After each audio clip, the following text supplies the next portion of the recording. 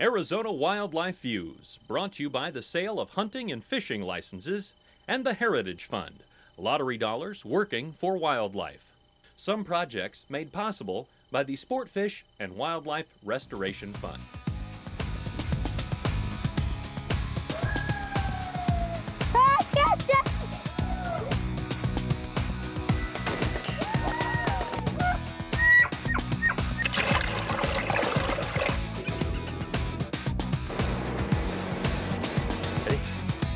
Find birds. Let's go.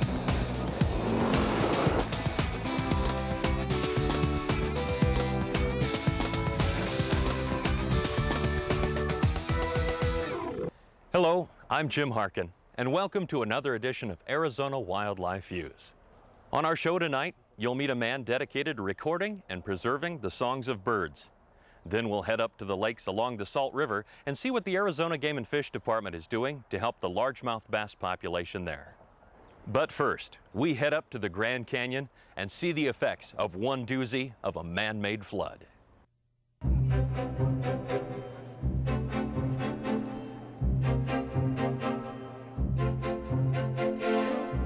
March 5th, 2008 had the earmarks of something big happening at Glen Canyon Dam. All matter of government officials and honored guests were there. The media was there. Even some curious feathered friends flew in to take a look.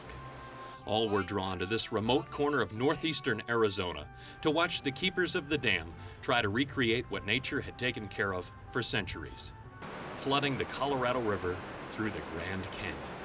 No longer does the Colorado yield its greatest force against the rock, the power of floodwaters roaring down the canyon.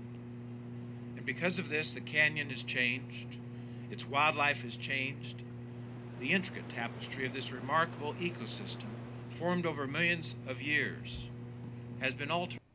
The ecosystem had been altered so much that on this day, the third of what officials call a high-flow experiment will take place.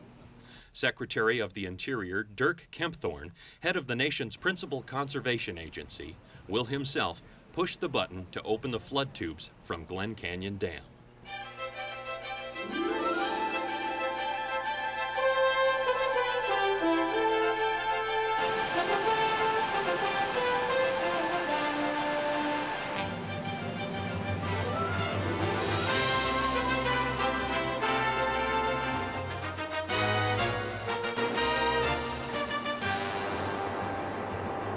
Remember those ducks we showed you earlier enjoying the calm beauty of Glen Canyon?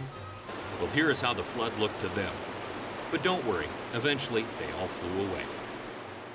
Glen Canyon Dam, completed in 1963, forever changed the lower Colorado River, transforming it from a warm, muddy, unpredictable force of nature into a cooler, clearer, tightly controlled water delivery system.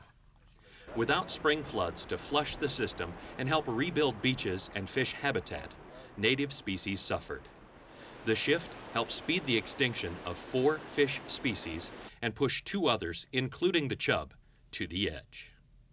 Well, I think that there's a certain amount of disturbance that the canyon depends upon. We've learned that through the various tests and studies that have been done over the last 15 to 20 years. And in addition, those beaches, of course, are important to the people that float the canyon. And from what I understand, the backwaters are potentially important to the endangered fish because they go into that warmer, quieter water to rear their young. But native fish like the chub aren't the only fish in the Colorado. Non-native rainbow trout were introduced as a sport fish shortly after the dam closed its gates. Arizona Game and Fish continued to stock the trout population until they became self-sustaining, which meant they were spawning in the river on their own accord. They continued that stocking program up until 1998, when the amount of wild spawn trout in the river were actually close to 100%. They were stocked into the upper reaches of the river between the dam and Lee's Ferry, about a 15-mile stretch that has become one of the premier trout fishing destinations in the country. Worries that the artificial flood would negatively affect the trout seem to be unfounded. Steve Ham and his group were on the river just 2 weeks after the flood. We were told about the release at the dam before we came, but we were told by the guides that we had a good chance of still having some really good fishing, and that proved to be absolutely true. It was just fabulous. It really crescendoed today for me. I caught 15 fish, my partner 16 fish. We probably had, you know, 10 to 12 long-distance releases. The Arizona Game and Fish Department has been monitoring the trout since the early 1980s. They regularly spend several nights on the river to check on the condition of the fish. Part of our long-term monitoring up here is that we do electrofish the trout at the ferry. And what we're going to be doing is kind of electrofishing for a selected piece of habitat, for instance, a cobble bar. And we're going to net the fish, we're going to work them up, and we're also going to be tagging and weighing these fish. 3, 4, 1. So with hopes that we could get a better population estimates and better estimates of growth and et cetera. The electrofishing process allows the biologists to stun the fish long enough for them to complete their work, and then they are released back into the river. Even though the process sounds harsh, it doesn't harm the fish. On our boats, we've got a generator, a 5,000 watt generator, and a magic box called a CPS, a complex pulse system electrofishing unit. And what that box does is it takes the AC power from the generator and converts it into a pulsed DC electrofishing current. And we've got anodes off the front of the boat and cathodes off the back. So essentially what we have is one 16-foot electricity circuit. And when we do pass that in the water, it gets distributed throughout the water, and depending on your shoreline type and depending on the substrate, the current gets bounced off the rocks, off the sand, and passes through the fish to where the point they become stunned, come up to the water, and where they're there for us to net. It will take about a month to completely analyze the data that Andy and his crew have gathered here tonight. But already, he is seeing some positive indicators. Well, we're kind of seeing similar results that, without analyzing the data and kind of offhand, that look fairly similar to the results that we observed in before the flood in February. And what we're seeing with the fish is that they're looking fat and happy, real healthy looking. The controlled flood released 41,000 cubic feet per second of water for 60 hours, which scientists hope will be enough to create the desired effect of a natural spring flood. Of course, this release is being looked at and weighed and measured for much more than its possible effect on the rainbow trout fishery at Lee's Ferry. Today's test involves over 100 scientists along 225 miles of river. These scientists come not only from the USGS and other federal agencies, but from leading research universities around the world. I am excited that the research that will take place in conjunction with the high flow test is being conducted using an ecosystems-based approach. In order to understand the ecosystem, we must understand the linkage between physical processes, such as the movement of sand, and biological community that exists within the Grand Canyon. In 1992, Congress passed the Grand Canyon Protection Act, which ordered the Department of the Interior to manage the dam in a way that better protected resources.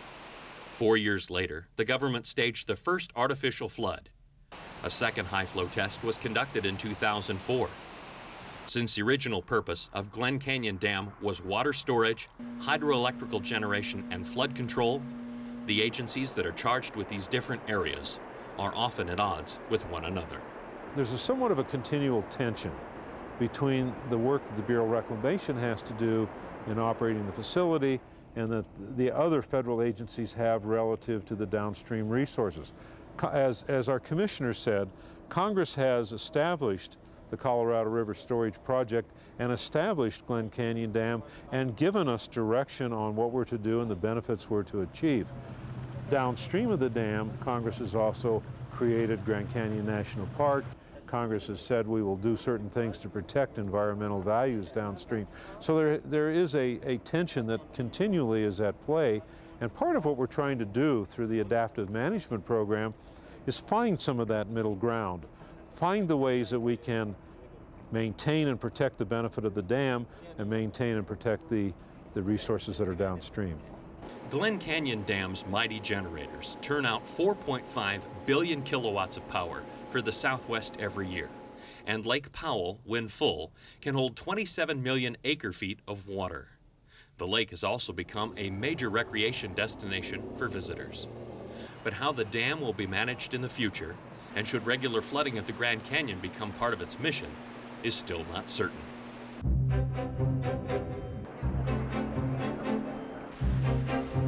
It's a body of knowledge that's evolving continuously, and this is yet one more chapter of information. Where it goes from here in terms of the longer-term future is an issue we're still working on.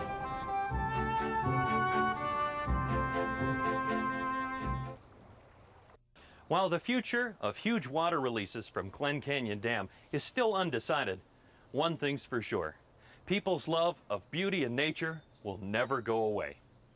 In our next segment, we're going to meet a man who's saving little bits of wildlife for us, one song at a time.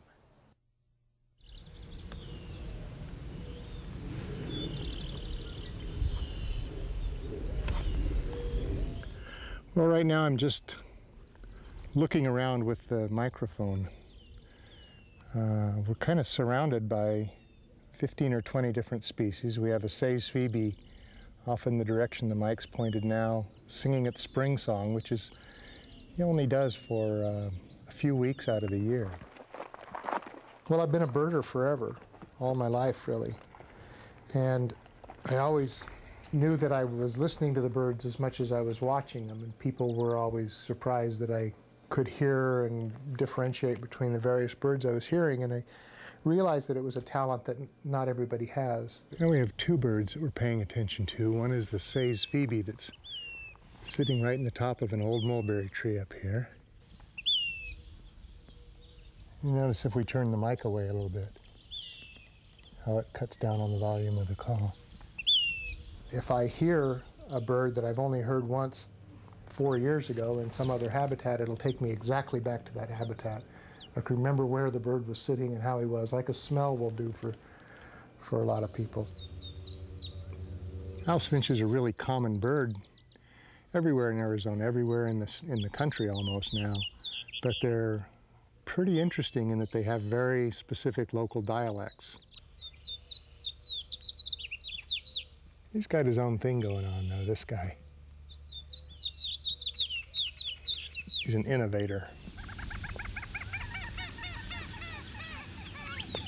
I started getting interested in what these birds were talking about, what all the communication was about, and how they were communicating. And it always seemed more complex to me than the books made it out to be. You hear that squeaky little thing? The most complex bird song there is. I started to record birds thinking that if I did that, I could bring them back into the house and study them a little more carefully and maybe learn a little bit about what's going on. And what I found out was that it was 50 times as complex as I thought it was even then. When you look at the song of a marsh wren in a spectrogram on the computer screen, you can see words and phrases and punctuation in what he's doing, and you can see how he uses that punctuation. Aircraft are really the bane of recordists' lives. They dominate the soundscape for miles around them. And now we've got one doing acrobatics right up above us here. The problem these days is more that there is so much sound around you, so much human-generated sound, that most of the natural sound just gets blocked out, and you get used to filtering out most of what you hear all the time. When you go out in nature, I think it's real difficult to turn off that filter and start listening again. It even took me a while when I started doing this seriously to really pay attention to very faint sounds in the distance, and you kind of have to train yourself to do it. It's your natural inclination, like I'm now listening to the Anna's hummingbird behind me as I'm supposed to be paying attention to you. The stuff that looks like grass here is another kind of a reed called Juncus mexicana, and it's populated by fishing spiders. They don't actually fish, but they're always right at the edge of the water here. Nice thing about nature recording is it's just a nice excuse for getting out and seeing all this interesting stuff every day.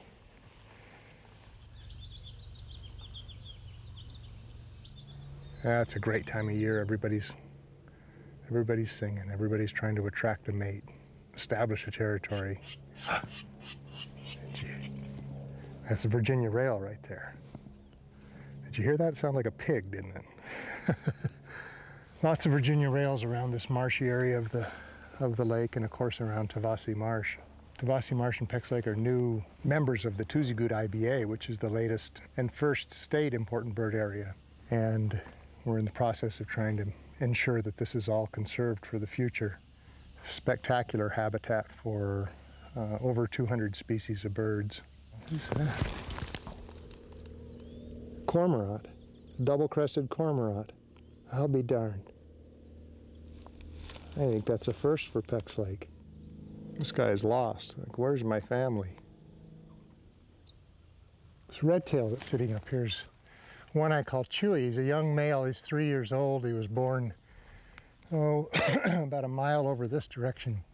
And this is Chewy's territory. He's got probably the most deluxe red-tailed hawk territory that there is, and he's aggressive and absolutely defends this territory of his. The Verde River, the cause for the whole Verde Valley to be here, and the reason that everybody lives here, flows right by my house like a private little stretch of the river. And it just means everything to me. This is my whole life, all of this right around the house here. And I feel so lucky to have got this piece of property that my parents took such good care of for 28 years. They've been feeding birds here for 28 years, and these guys have been coming back on migration for 28, maybe 30 years now, to this house, expecting to be fed. I feed them 10 pounds of food a day. Let's go down and see if we can't get these moorhens singing away. They're trying to entertain us. We might as well take advantage of it. Look at that. Look at him walking on those lily pads. Is that beautiful?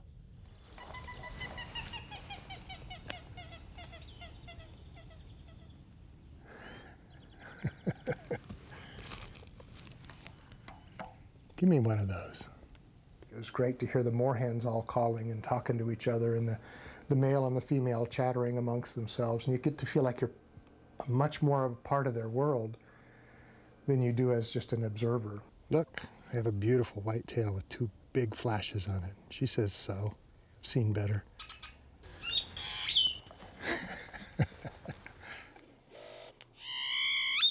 Talk for me.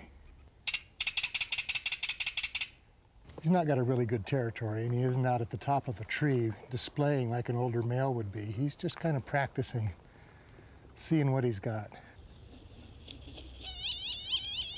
The amount of information that's conveyed from one bird to his target, I think, is very, very complex and very specific. Someday we're going to realize that there's much more going on out there, that these guys are much more complex than we think they are. This is Nature Songs. It's my website. It's in fact the busiest bird-related website on the internet today. It's certainly the largest natural sound site on the internet today. It gets 3,000 to 4,000 individual visitors a day. A lot of people interested in this kind of stuff. It's branched me out to where I started a bulletin board, essentially, a listserv for recordists all over the world that now has 450 members from every corner of the world. That's a pied-billed grebe.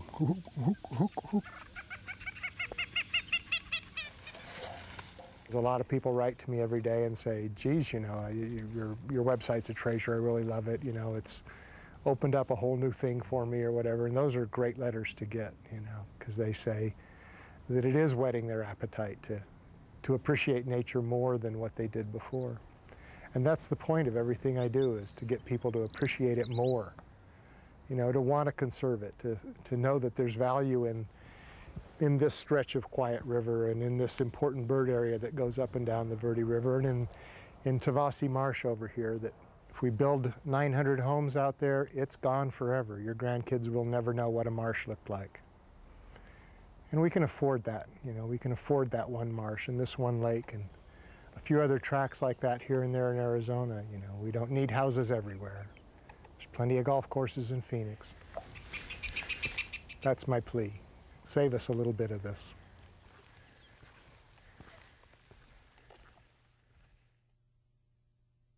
I just love to listen to the birds sing. Hey, I also love to fish in Arizona's many lakes and reservoirs. Next, we head to Saguaro Lake, where the largemouth bass population is getting a little help from its friends.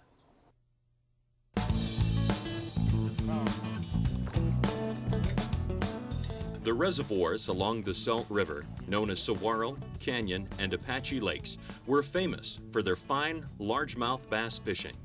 But a recent invader has been creating havoc with their fish populations. And a lot of times, a lot of the smaller fish, you'll see a lot of shad die off. Smallmouth bass are pretty susceptible to it. Smaller largemouth bass are pretty susceptible to it. In a way, it sort of suffocates them. And there's really, because these reservoirs are so large, there's really no way to eradicate it. The nemesis is a microscopic, one-celled aquatic organism called Primnesium parvum, better known as golden algae. The Arizona Game and Fish Department is part of a multi-agency effort to examine and find ways to deal with the invasive species. Especially in a large reservoir like this, it's difficult, if not impossible, to get rid of. There are certain algicides that can get rid of it. It works in some of our urban ponds. But in a lake like this, it's so big, and it would take so much chemical actually to remove the golden algae, and it's likely going to come back, that we can only kind of manage it as it is. This truck is carrying about 150,000 largemouth bass fingerlings, which will be distributed between the 3 reservoirs in hopes of rebuilding the population. Last fall, we stocked about 13,000 6 to 8 inch largemouth bass, and we're going to be doing that for the next year or two. And it'll allow us to evaluate which is better. Is it better to stock 150,000 smaller fish, or 10 to 15,000 bigger fish? It's a way just to evaluate different stocking methods. The biologists will be able to differentiate between the groups of stocked fish by the way they are marked. For this stocking, they are trying a new method which will mark all 150,000 fish at once. Before we put them into the lake, we're going to give them a chemical bath called oxytetracycline. And oxytetracycline is a fish antibiotic. It's used to help cure infections. The way it works, we don't use it to cure infections, we use it to mark the fish, actually. And it's a way to mark a bunch of fish, like 150,000 fish at one time.